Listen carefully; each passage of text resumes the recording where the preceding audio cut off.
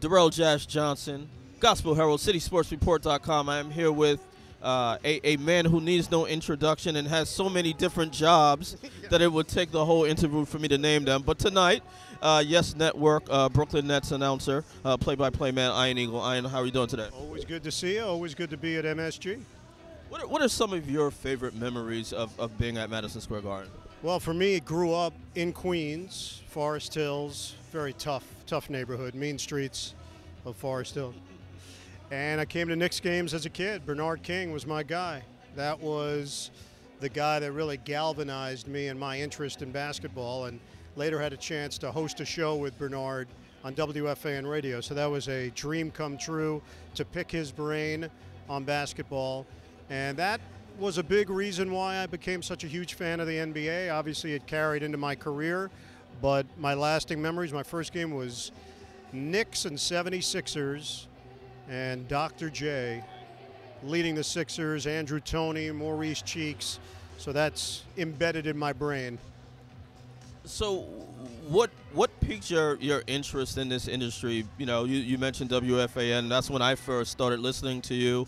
And you know, now you're literally everywhere. You do a lot of NFL, you do NBA, NCAA, March Madness. Where did that interest for you begin? I had a real interest in it as a young kid, probably 7 years old. The problem, when I went to my dad, I said, I want to be a sportscaster. And he said, well, that's what you'll do. So he was very encouraging. He said, one problem, though, is you're going to have to get rid of your lisp. And I said, what? My what? He said, you've got a lisp. And he was right. So he taped me. I was about 7 years old. And I would listen back to the tapes, and then I would record myself. And it took about 2 to 3 weeks where I overcame it on my own. And then after that, it was clear sailing. But really, from a very young age, I knew what I wanted to do. I was very focused on it, and went to Syracuse University with the idea that this was the industry that I was going to be a part of.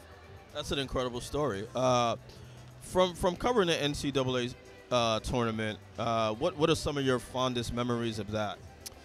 Probably the best game that I had in the NCAA tournament on the television side, I did the Duke Butler championship game for the World Feed. So, you know, you forget it. If I walk the streets of South America, there'll be a mob scene. I'm huge. But that game, honestly, was one of the most thrilling sporting events I've ever witnessed. And they came within that half-court heave of pulling off maybe the biggest upset in sports history. For CBS, had a Wake Forest, West Virginia double overtime game, which comes to mind. Chris Paul's last collegiate game at Wake Forest. West Virginia behind Mike Gansey and Kevin Pittsnagel won the game in double overtime to advance to the Sweet 16. That was probably the most competitive game that I remember. Jim Spinarkle, who I work with on Nets games, he and I did that game in Cleveland. High level of play, a lot of drama, a lot of intrigue, and for Chris Paul, unfortunately, a bittersweet memory. Final question. I know you do some stuff with Bruce Beck over the summer.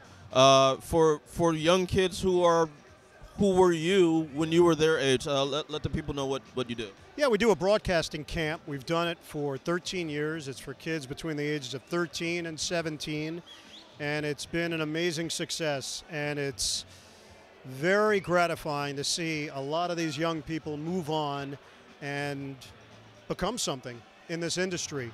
And they've used it as a starting point, a place to get some basic knowledge, rudimentary knowledge. Bruce, who you know, is one of the most passionate guys that you'll ever find. He's passionate about the work, and he's a great person to boot.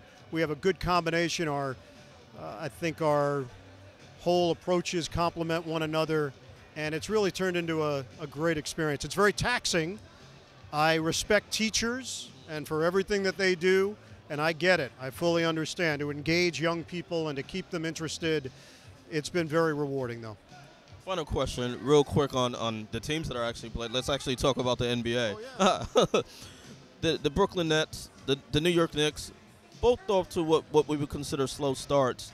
What do you think each team needs to do to turn things around for the season? I think the Nets really have to identify what their personality is and what their identity is. I believe they're going to get back to where they were 2 years ago in allowing Brook Lopez to take jump shots, Darren Williams, Joe Johnson to get back to their style of play. Look, Lionel Hollins is a proud guy. He's got a very specific coaching philosophy, but he's also a smart guy. And I think he'll make some adjustments now after the first 16, 17 games, getting a feel for his team.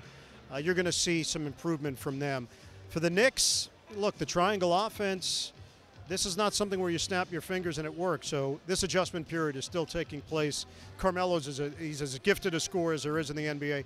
He needs help, though. These complementary guys have to step forward. All right. Thanks for your time, Ian. Always a pleasure. You got it, bud.